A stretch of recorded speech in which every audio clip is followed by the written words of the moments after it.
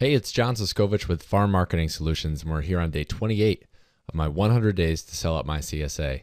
Now, if you remember from day 27, the video that I did yesterday, I had started a draft on a blog post for the campsroadfarm.com website.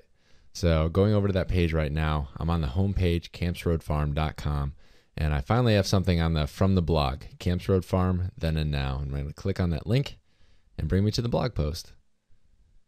So it brings me to the blog post. Very exciting. Has some images, some text under each image. Has a little backstory on the farm. And I know I'm kind of scrolling through real quick here. You can go to Camps Road Farm and click on it, and you'll see how I do my blog posts. And you can watch the video from yesterday as well. Talked about the future of the farm, what people can expect for this year, and then for next year, or in the years to come. But make sure I concentrate on this year, and I have links up there for my egg CSA and my chicken CSA.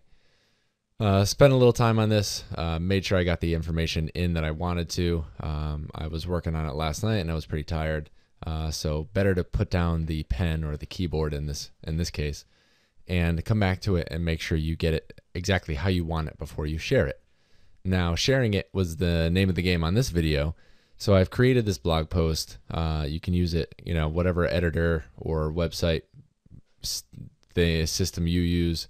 I use WordPress. Created the blog post, published it, and now it gives me that URL up on top. So I highlighted it, right click, copy, bring it over to Facebook. I'm signed into my Facebook account on the Camps Road Farm page, and I'll show you a little trick for making this look good. You click in the box there. I hit Control V, or you can do right click and then paste, and then Facebook will create a little link for you with an image.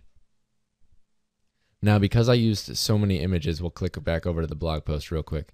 I used so many images on the actual post itself. Facebook is giving me a number of different options that I can use for my thumbnail.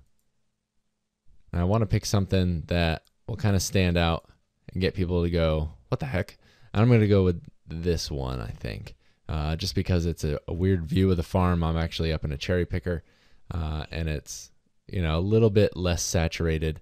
The title of the post is Then and Now, and that's a good transitional photo, I think. So now that I pasted the link in here, Facebook updated this area, which gives me an image from the post that it took there, and it took a little excerpt that I wrote. I'm going to actually take this link out so you don't see the URL. People will click on it down here, and that allows me to write something in here and make it look a little cleaner, a little nicer. So just, it's not so cluttered. So real quick, I added something. This is the first of many blog posts for Camps Road Farm. Here we give you a little bit of our past and share with you our plans for the future.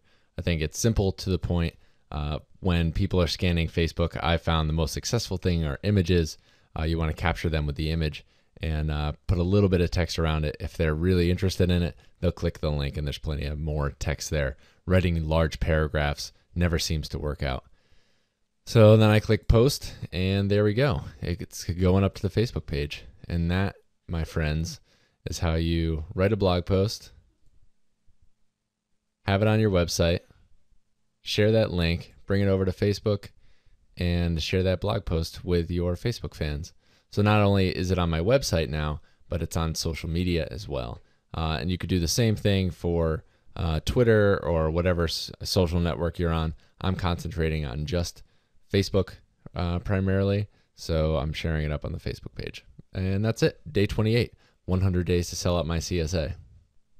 Now, the plug I want to give for Farm Marketing Solutions today, if you are new to Facebook, if you haven't, if you're not familiar with it, you haven't been using it, and you're looking for a little bit of instruction, go over to the farmmarketingsolutions.com website. In the top right, there's a search bar right here, and type in Facebook and hit return. And when you hit enter, you'll get the search results for Facebook. And I have, case studies of things that I've done on Facebook. I have some video tutorials, farm marketing with Facebook video tutorial, linking Facebook and Twitter together. A number of things, because I've mentioned it on the blog before.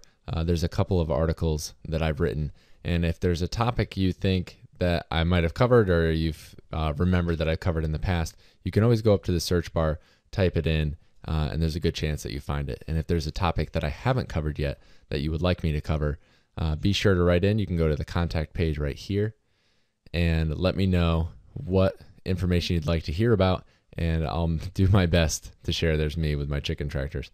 I'll do my best to share it on the farmmarketingsolutions.com website. Thanks for tuning in. I hope you're enjoying the videos. Have a nice night, and until next time, I will see you out in the fields.